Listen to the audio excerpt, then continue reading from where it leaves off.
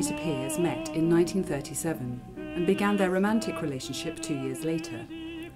They lived together from then on until Britten's death 37 years later in 1976, first of all in the States, then at various locations in Suffolk and in London. For the majority of this time, their relationship was illegal, until the summer of 1967 when the Sexual Offences Act was passed, which partially decriminalised homosexuality.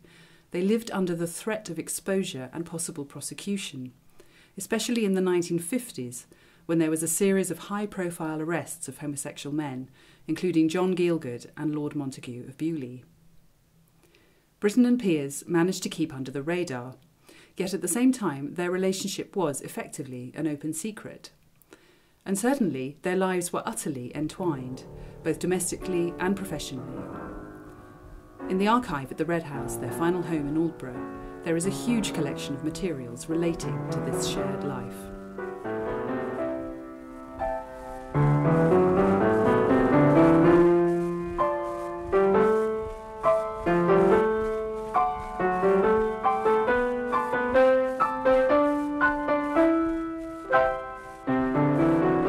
Britten and Pears' archive obviously documents their lives as professional musicians and Britten's career as a composer, but it also goes a lot deeper than that into fleshing out their domestic life together here at the Red House. There are numerous boxes of receipts which were gathered together, presumably for tax purposes. This is just one of them. As gay men operating at a time when their relationship was illegal, however, there was an extra layer of constraint. Notably, for example, they had no property in common and they could never have a joint bank account. This would have been breaking cover too much. So the house here is in Britten's name, their London base was in Pears's name, and at the end of the financial year sometimes documents survive in which we see them calculating how much time they've spent at Britten's house, how much time at Pears's flat, and how much money each owes the other for rent and living expenses. We can see other little examples of how they were able to negotiate the constraints of a straight society in, for example, their hotel bills, where occasionally, when you look at them, we see them sharing a room, again, years before the 1967 Act. In some cases, this is in locations where you might expect, like they do it in Amsterdam, for example, where presumably in 1960 anything goes. But they're also doing it in Beverley in the East Riding, which is not what one would highlight as a notably rock and roll town.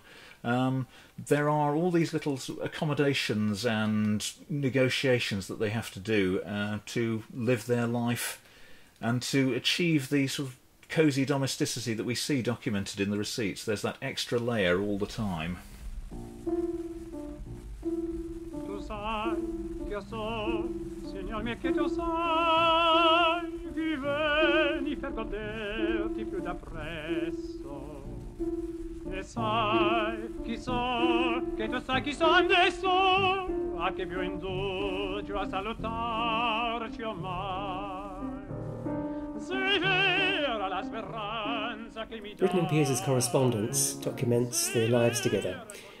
We have the surviving letters here in the archive, and they begin around about 1937 when Britten and Pears first met, or not long after they first met, and concludes in 1976, shortly before Britten's death. We have 365 surviving letters, and obviously they're full of affection, the affection that existed between Britten and Pears, but they also talk about fairly mundane things as well, the sorts of things that couples would talk about, like meeting one another, or arranging travel, or purchasing various items. As I say, it's pretty much as most married couples would talk about. And they did actually describe themselves within the letters as a married couple. They address each other in very affectionate terms, as you'd expect, just like any adoring couple. And they use terms like darling honeybee, my darling pea, my own darling poppet, dearest bunch, or even my heart. They're very interesting to read because not only do they talk about Britten and Pears' own lives, but they really talk about the life and times in which they lived through. So they're interesting historical documents. And happily, they now actually have been published. And they tell the story of this extraordinary relationship which lasted for nearly 40 years.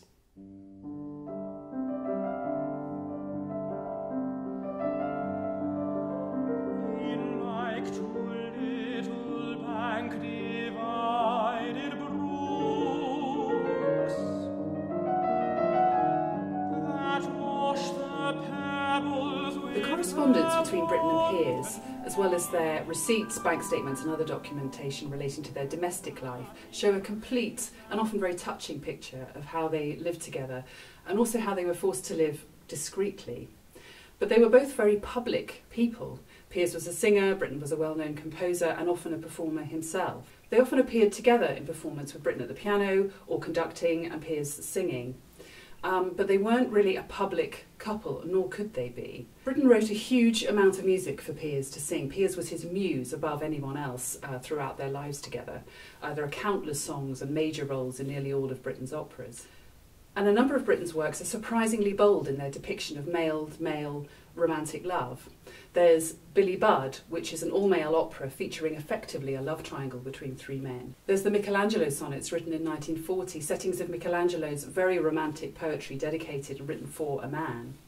And there's Britten's Canticle 1, composed in 1947, with its refrain, "I my best beloved am, so he is mine." And this was premiered in 1947 with Britten at the piano and Pears singing. And it was written very much as a love song for Pears to sing. But nobody at the time reviewing it or writing about it seems to have noticed this. It may be that they were too polite to say, or perhaps didn't really appreciate that that was what was going on. But it is one of Britten's most romantic songs and is definitely written with Pears in mind. Given how discreet Britten normally was, these pieces are surprisingly bold choices.